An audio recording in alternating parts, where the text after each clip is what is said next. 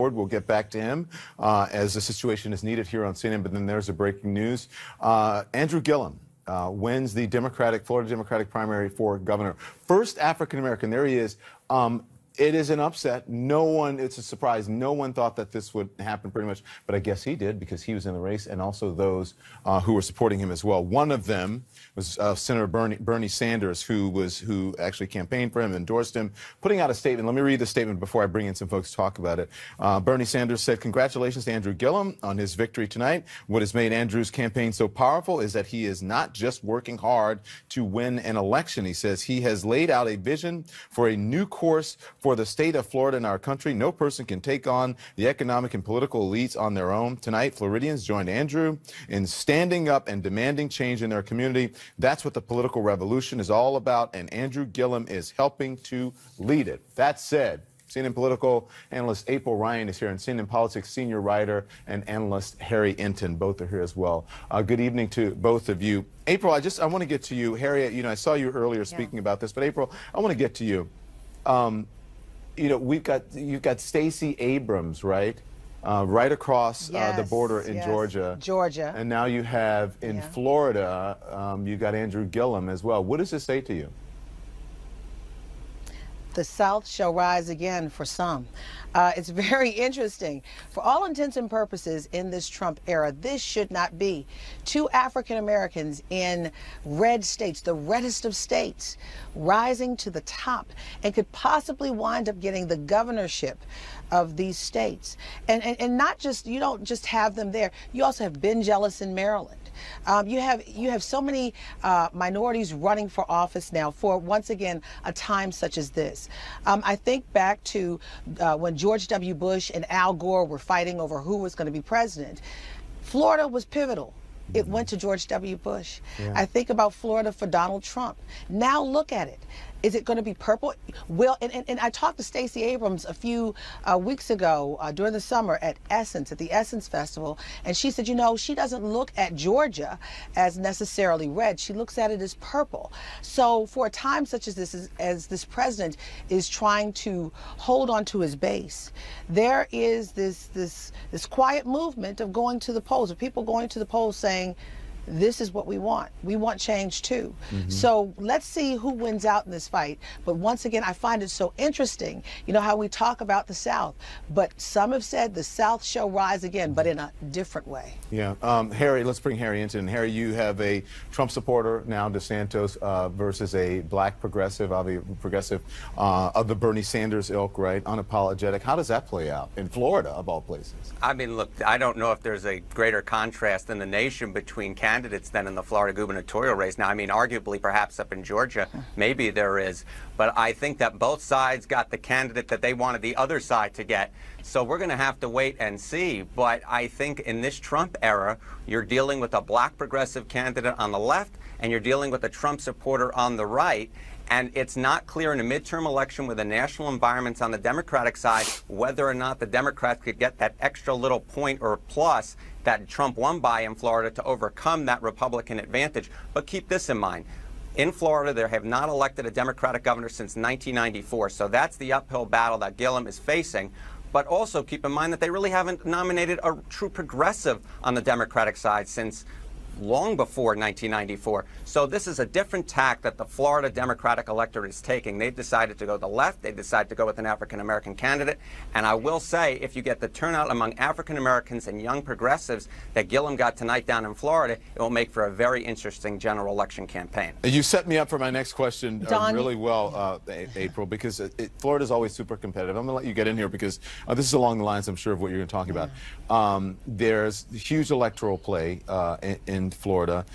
National implications here. Go on, April. This is a different time. We didn't expect many people, the internal polls for Donald Trump, he felt that he was going to win, and he did win. A lot of the pollsters did not think that it was going to happen, and it happened. This is a different day. And I'm going to go back to those people in that black belt that told Roy Moore we didn't want him. They said, we don't want you. And I think that was a telltale sign. What happened in Alabama, and people are saying, you know, we don't want this, or some people are saying we want this. There's a quiet movement going on in this nation, in the churches, in the HBCU community, historically black colleges and universities community, and in many of the black Greek organizations and the Links and other organizations that are getting people to the polls to vote. And they're saying, you know, there are things on the table like the NAACP. They're saying, you know, vote against hate. That's their theme. So they're getting people to the polls. And I understand, you know, the black vote is not as large as the mainstream vote. But those numbers are coming out and showing that they are a force. And you, once again, you have something that we have never seen before happening in Florida.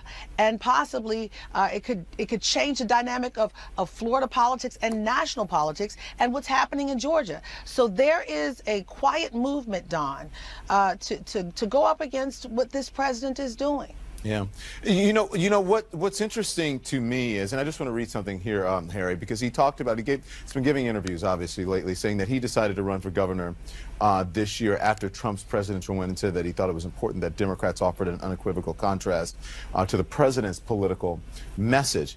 And what he said, he says, it has become, this is a quote, very clear that something was seriously wrong. And we couldn't take the risk in Florida of putting another Republican-light Democrat who would lose for governor the 6th consecutive time. He said in a recent interview, Democrats narrowly lost those races, he said, because of black, brown, and poor voters who feel they don't have a reason to show up with the nominees that they have put before us. And I'm reading that from the Washington Post. It's the Washington Post right up there. What's interesting to me is I think obviously in 2008 and 2012, the African-American turnout was really strong for Barack Obama, not as much for Hillary Clinton. And maybe African-Americans, people of color, feel at this point that they have a reason to go to the polls now, not as much for Hillary Clinton. And maybe African-Americans, people of color, feel at this point that they have a reason to go to the polls now, not just because of what Gillum is offering, but also because of what Donald Trump has done and this administration has done as well. I think that's definitely true. I will point out in the Democratic primary season so far, in fact, African-American turnout has been down relative to, say, where other portions of the Democratic electorate have been.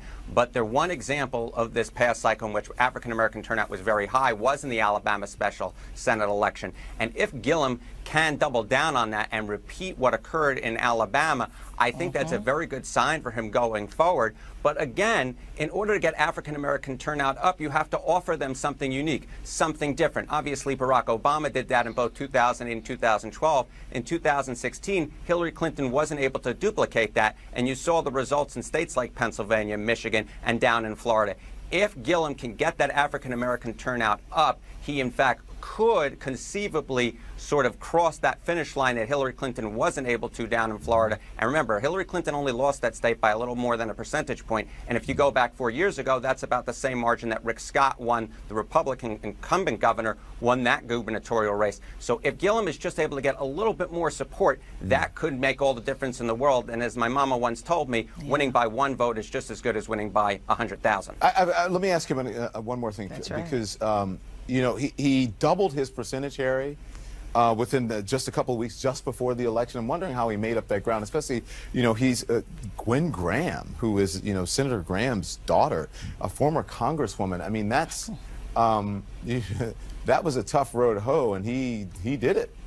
He absolutely did it. I would point out, of course, that Bob Graham hasn't been a senator from that state for a very long period of time. In fact, although I'm a relatively young guy, I'm not that young before I was able to vote. So the Graham name in the state is not perhaps as good as it once was. I will say he got that late endorsement from Bernie Sanders. He was able to put a lot of money into social media, and I think those two things really were able to help him. He was able to pick up momentum. And one other thing I point out was the 3 leading candidates besides Gillum who were running for governor on the Democratic side, they all went negative against each other, and they were afraid of going negative against Gillum because they thought that they could not afford to lose the African-American vote in the general. So it was sort of this perfect storm that Gillum was able to ride, and clearly it worked out for him in the end.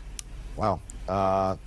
Making history tonight. First African-American major party winning this in Florida right now. He's got November. He's got to go up against a Trump supporter, but we shall see. It's going to be an interesting time. April, I want you to stick around. Harry, thank you very much. We'll get Harry back as need be here in the coming hours here on CNN. Tonight we're learning that President Trump gave a stark warning to evangelicals at the White House last night, a warning of violence if Republicans lose in the midterms. CNN listened to a recording of what the president said, a recording from someone in the room, including this. It says, quote, "They will overturn everything that we have done, and they will do it quickly and violently. And violently, there is violence. When you look at Antifa, these are violent people." So April, Ryan is back with us, also White House correspondent Abby Phillip as well. Abby, welcome to the program. Good evening to you. This warning of violence if Republicans lose the midterms, which is absurd on its face, this is scare tactics 101, right? This is fear-mongering. I think that's right. I think this president has been veering in this direction for some time now. We have to go back to the point of all of this, which is that Republicans started out thinking they were going into the midterms with taxes being the major issue for their base, being the thing that they delivered to their voters.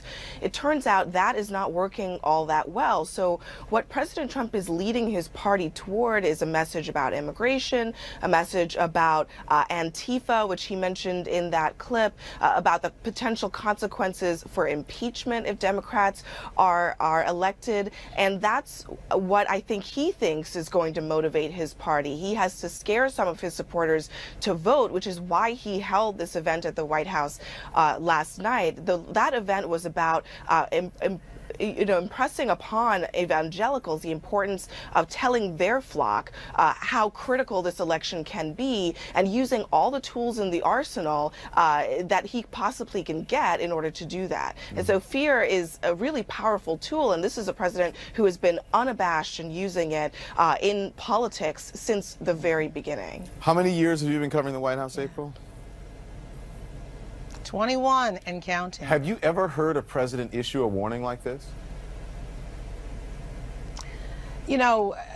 I have heard presidents and their supporters or their principals that are around them talk about, the consequences if they lose, but never like this.